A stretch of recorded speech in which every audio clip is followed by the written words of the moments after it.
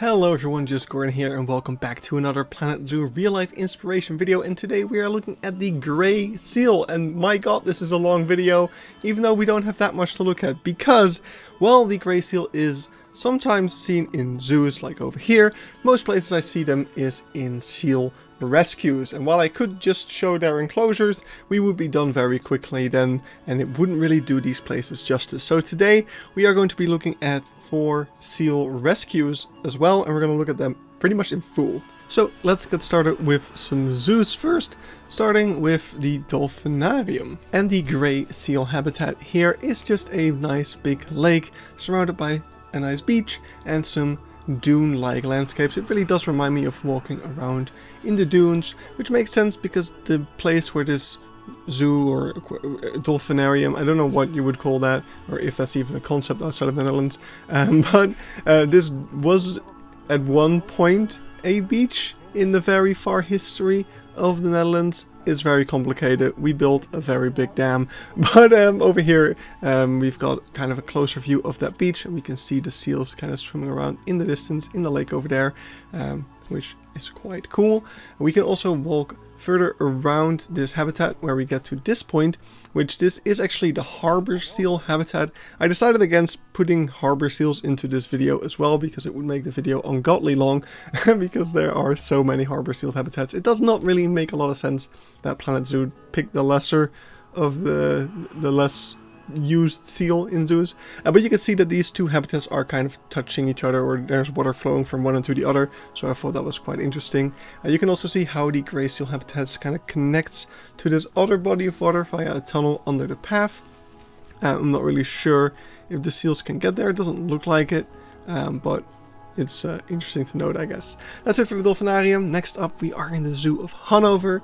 Gotta love it. Yeah, you probably saw some of this already in the Zoo Tour Snippets video.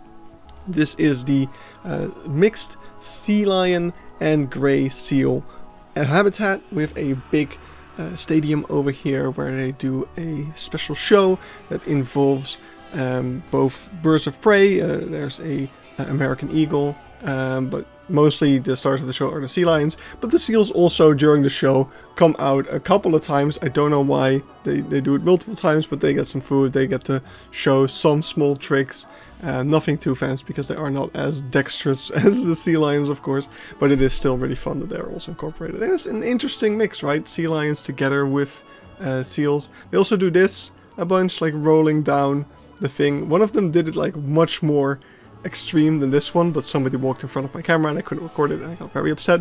But yeah, the enclosure itself is super cool as well. You can see all the theming and the buildings, and especially the boat that is next to the polar bear habitat, which you can go inside of by going into like a little building and going down, and where we are kind of inside of the boat slash underwater world. Henry's underwater world, I think they called it, but here's some underwater viewing of the sea lions and the grey seal. I don't think I necessarily saw a seal swimming around here when I visited. I think it was mostly the sea lions going around, but still, this is a really cool space. I mean, it's really awesome theming. I love everything about it. That's really all there is to say about it. Yeah, those are definitely not seals, those are very much sea lions going around. So, but yeah, still really cool, really awesome enclosure over here. And that's pretty much it for Hannover. Let's go to the next zoo, which is another German zoo, the Alwetterzoo Münster. And I thought it was interesting to show that before you get to the grey seals over here, you have this little shorebird aviary with some, yeah, beach theming around, and that beach theming kind of continues on into here where we have the seal habitat, which is right next to the orangutan building. Not really sure what the idea was there, probably none. There probably wasn't any idea, but yeah, there's this pool over here. It's very concrete, I guess is the best description I can give it. I mean, you do get some cool views of the seals as they swim around, but yeah, the enclosure itself does not have a lot going for it, in my opinion. It looks like, actually that picture over there that we saw for a very brief second on the left looked like a sea lion. I'm guessing this was an old sea lion enclosure, especially looking at how the terrain kind of goes up and there's a thing for the sea lions to jump off of. I don't think a seal would use that very often. So yeah, pretty clearly an old sea lion habitat over here.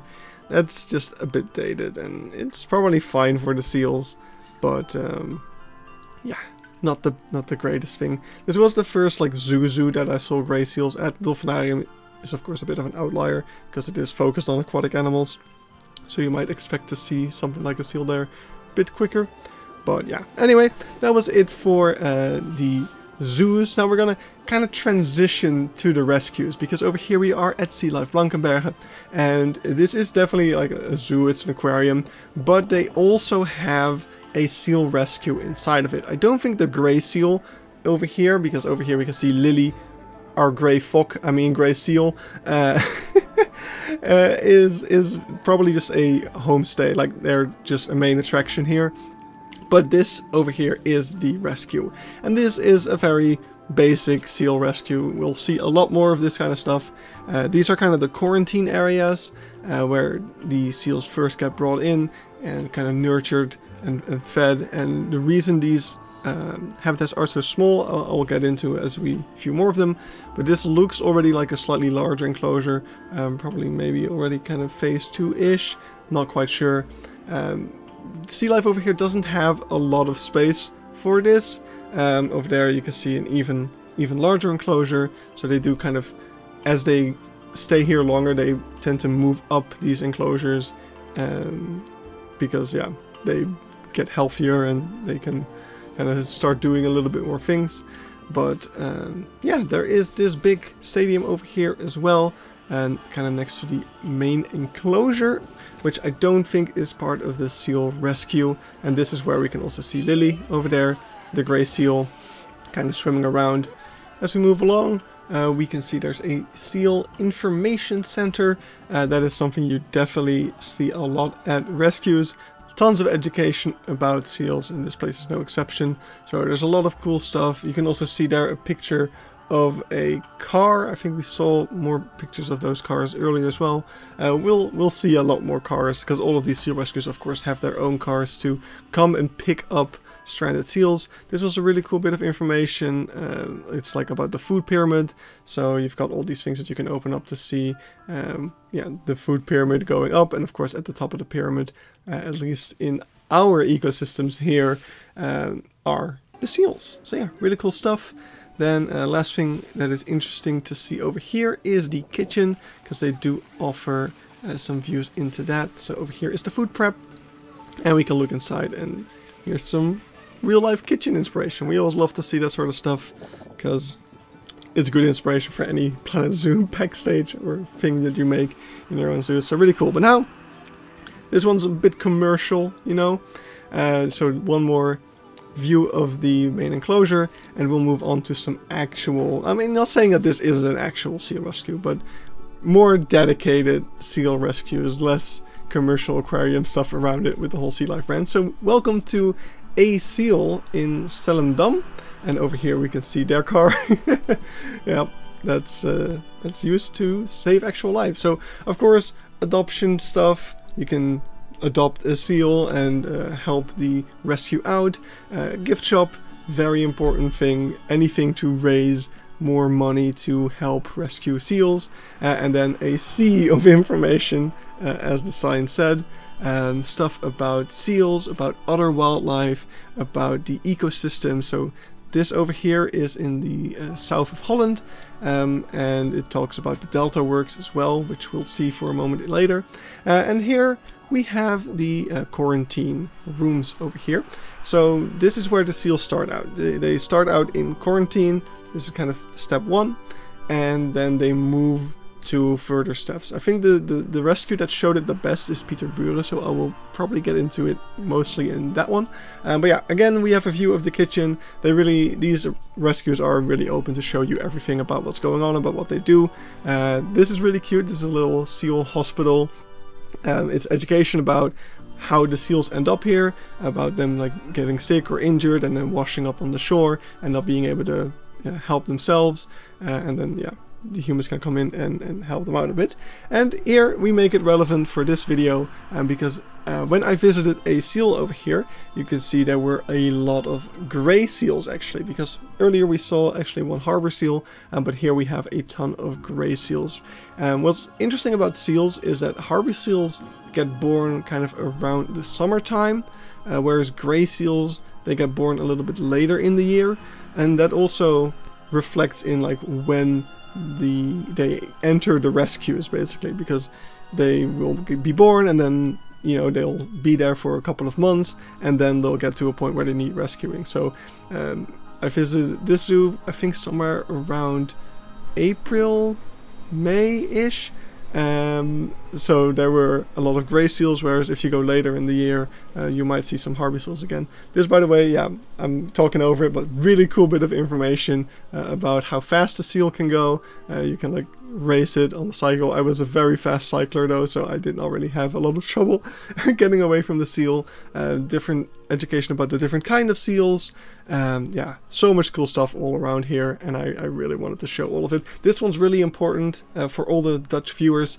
Bel 114, that's the phone number that you can call if you see an animal in need. It's like the animal ambulance basically. Yeah, really important to know that number if you ever spot an animal that you think needs help. Anyway, as we move outside, we can see a bigger, much bigger pool over here. This is where the seals that are almost ready for release will go and just, yeah, like strengthen a little bit, get used to swing around a bit again. And over here you can see in the distance the Delta Works, really awesome Dutch landmark, a real feat of engineering there. Which is cool to see, and that's where this rescue is located, so they have some things about that as well all around. Yeah, more of these pools. They really utilize their small amount of space that they have over here to their maximum, so they've got a ton of these pools and things all around. And as we move past this cute little seal over here for just a moment, you can see these little baskets over here. That is what they use to transport the seals back to shore when they are ready for release. But yeah, that is a Seal Stellendam, and it was really fun. I really liked my visit here. It's pretty close to Fauna Park Flakey, so if you're ever there, definitely come by here as well. Then next up we have Ecomare. This is a seal rescue on the island of Texel, kind of in the northwest of the Netherlands. You have to take a ferry to get here. I was here a week or two ago. As this video goes live, maybe 3 weeks already. Yeah, I specifically went to this island for Texel Zoo as well as this seal rescue, because I had seen almost every seal rescue in the Netherlands, so it was definitely worth taking a visit to this one as well to kind of get all 3 of them. So yeah, I really enjoyed it. It was really awesome. Again, tons of education, a little cinema area over here playing videos about the Waddenzee. This was a really cool educational display over here. It's about porpoises. You can see over there has been a murder, and we are part of the police, and we have to find who killed this porpoise. Was it a human with a knife? Was it a harbor seal? Was it a fox? Ooh, who could it have been? It wasn't the fox, I can tell you. It was the grey seal. They are the prime suspect. Yeah, there's a bunch of audio playing and explaining things, and how the tooth marks of the grey seal fit what is seen on the porpoise. But yeah, it talks about how grey seals eat porpoises, which is a shame because they're also an endangered animal. But nature's gonna nature, and the grey seals kind of are running out of food in some areas, so they resort to hunting different prey, including also other seals in some areas of Germany, I've heard. So yeah, over here, even bigger cinema, playing other videos about the work that the seal rescue does. Really, really cool. As we go outside, we're going to take a quick look at some of the outdoor enclosures. You can see we are in the dune landscape over here as well. All of these seal rescues are really close to the coast, so you have these awesome landscapes all around. Yeah, Ecomare has a pretty cool building as well. The coolest part of it is that there is a basement, which we'll look at in a second. First of all, here is one of the seal enclosures. This one is for the ringed seal, which was not in the enclosure, and I thought it passed away because Zootierlisten, the website that like keeps track of all the animals in zoos, it said that it had died like 2 years ago. So I was really upset because that would have been a really cool species to see. But yeah, I won't save the surprise, even though me saying this kind of does it. Anyway, as we head into the basement, you can see over here is a whole kind of aquarium section with all sorts of native species to the north and Wadden Sea. And there is an underwater view over here into one of the seal habitats. And what do we have over here?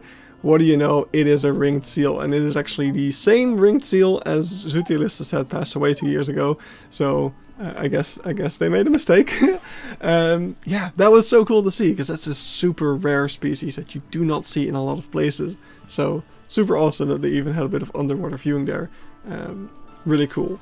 It was together with 2 harbor seals, so maybe that's why someone mistakenly saw it as a harbor seal. I don't know. But yeah, super cool over there. This is that same habitat from above. So yeah, you can see them swimming around in here as well. Yeah, just some simple fences all around. It is a really nice, interesting shape. A lot of these enclosures have these nice rounded shapes. They definitely put quite a bit of effort into it. And then over here, this is the actual gray seal habitat. A bit more on the square side, but there is some nice waviness to all the sides of it as well. And here we can see the gray seals kind of swimming around. Definitely the enclosures need a bit of a clean. They were going to do that pretty soon, actually, as we'll see in a moment. The harbor seal enclosure was already being prepared for a deep clean. So yeah, don't worry about that. They are being taken care of. So interestingly about the gray seal over here is that these are permanently housed here. Same as the harbor seals and the ringed seal that we saw earlier. The ringed seal came from Burgers Zoo, so it was raised in the zoo, and it probably cannot survive in the wild because it's too used to being raised by people. The harbor seals in that enclosure, I'm pretty sure, had some sort of injury that prevented them from being released.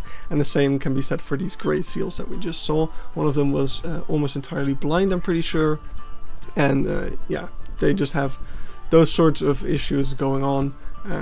So they don't keep seals here just because they want to, but if they cannot be released, then yeah, either you keep them or you're gonna have to put them down. I know that Stellendam told me they did have to put down some seals in the past because they just don't have the space to take them in permanently, because that would also be cruel in the small enclosure that they have, and nobody else wants them. So yeah, then there's only one option left, which is a real shame, but yeah, that's just the way things are. Anyway, over here we get more to the rescue part of Ecomare. Over here we have the quarantine, so you can see again these very small enclosures, some kitchen materials in the back. You can see a scale as well for weighing things. What else would you use a scale for? Then on the other side over here, slightly larger enclosures already, also outdoors. So it's more, this is where the healing can begin after the quarantine period. On the other side, there is also more indoor rescue bits, also slightly larger than the quarantines, but yeah, you can see very tiny baby seals in there. They are so cute, and I can definitely tell why people want to rescue these animals. Oh my god, they're so freaking adorable. Again, pretty sure those were harbor seals, but on the other side over here are some rescued gray seal, and that are in this larger bath already, kind of strengthening and getting ready to be released into the wild again. Sometimes it does happen that these seals need to be rescued multiple times. One of the seals in here, I would not be able to tell you which one. It's one that had like an eye injury. They actually were rescued by Pieterburen at some point. And after they're rescued, they get like a little tag, or they get chipped or something. So they know when they rescue a seal that has been chipped, they can tell where they're from. So yeah, something happened to that seal that caused them to be, like their eye injury didn't like reappeared, and they had to be rescued again. So yeah, it happens. What's really cool about Ecomare over here is that we don't just have a seal rescue, we also have a sea bird rescue. So there's gulls and other types of birds over here. I forget the name of one of them. But yeah, I thought that was a really cool thing as well, that sets this one apart from the other ones. And yeah, just cool views of the entire space over here. as well as the dune landscape in the back, which is just absolutely beautiful. There is a walking path through it as well. Part of it was closed, actually most of it was closed off because I think a pond had gotten a little bit too large and spread over the walking path. Anyway, the last of these seal rescues today, we are going to Pieterburen, which have a lot of buses. This, I think, is the largest one of the three. And it's also one of the most well-known ones, I want to say. At least I knew about this one before I knew about the others. I know when Weiser was making his Planet Zoo project that included the seal rescue, he took a lot of inspiration from this, and that also really inspired me to go visit these places and yeah, see them as valid inspiration, because yeah, you can totally make a seal rescue in Planet Zoo if you want to. So in the background we can see once again a cinema over here. Of course, these places love to show you the work that they do and convince you by showing you that they need your help in being able to keep doing this work. So again, tons of education all around, really awesome signage. I love the house style of Pieterburen. They have such a nice color scheme and there's so much fun stuff all around this place. But let's look at some seals. So in Pieterburen they really explain the rehabilitation process really well. There's signs above these quarantine chambers that really show you phase 1. This is phase 1 of the rehabilitation process. The seals need to be quarantined and need to strengthen up. So they are put in these small enclosures. Actually, these are already larger than the ones we saw at the other places, but they can be closed off, as you can see, to be even smaller. And the reason these places are so small, it's not to be cruel to the animals, it is to make sure that they don't waste any of their energy. By giving them little space to move around, you make sure that they don't move around too much, so that all the food that they eat will go into strengthening their body and not into moving around unnecessarily. So yeah, it has a very good reason, and it's not animal cruelty. So yeah, even more awesome education around. One of my favorite signs over here is this one about evolution, and there's a red panda on there, so obviously it's my favorite sign. I did not expect to see a red panda in a seal rescue, but here we are. Yeah, there's just look around, just so much cool inspiration. Again, we have a view into the kitchen as well over here, and you can see 5 kilos of herring per seal per day. That is how much fish they eat, which is crazy expensive, of course, which is why these places need support. So if you in this video see any of these places and think, wow, I really appreciate what they do, don't hesitate to look them up. I will put links in the description as well, and donate to these places, because they do need the support to keep doing this really important work. So over here we are already looking at kind of phase 2 of the rehabilitation process, where the seals are given more space and more freedom, and also already better food. These ones over here are still not healthy enough to eat on their own. So you can see the keepers over here are kind of forcing them to eat and drink a little bit. But as we go outside, we will see some seals in this stage that are already getting actual fish to eat again. But yeah, just even more education. Donation bins, of course, very important as well. Connected to that pool that we saw on the inside is also this pool over here on the outside. You can see over here the seals on the outside want to get in on the action that's going on inside with the feeding. But yeah, also you can see there's a pin donation stand where you can pay by card, because not everyone has cash on them. There's a map outside, because this is actually a very large outside space as well. We can see those buildings in the background. Oh yeah, here you can see more of the outdoor pool connected to that indoor pool. This is all about phase 2, yeah, where they're given more space and actual fish. So over here you can see these enclosures have been netted over, of course, to prevent the seagulls from getting the fish. And then over here, finally, we have phase 3. This is where the seals are almost ready for release, and they are given a full pool to kind of explore. In the background we can see the crates that they use to release the seals back into the sea. And these buildings in the background are actually even more rescue stations. Like, you could see signs that said phase 1 on them. This, by the way, it was the only grey seal at Pieterburen when I visited this place. I was really happy to see one, because I didn't quite know yet just how common And they actually are, as I would be visiting the other places and see many, many more. But yeah, those buildings we saw in the background were even more spacious, kind of off exhibits, I want to say, like out of the view of the public. These buildings in the back have even more quarantines, even more pools. Like, they really have a lot of capacity here because they take in a lot of seals, which is so good, and I mean, we love to see it. So over here as well, in the kind of dune landscape, you can take a walk around. There's some art installations. There's some other education about the landscape over here. My favorite bit of education over here is this thing, which is like a compass, and you can turn around and the arrow will point at something, and then the sign will tell you what that something is. I think that's absolutely awesome. It's so much fun. There's a little playground over here where your kids will get absolutely soaked. And we can see that kind of blue building. We saw it in the background of a couple of places already.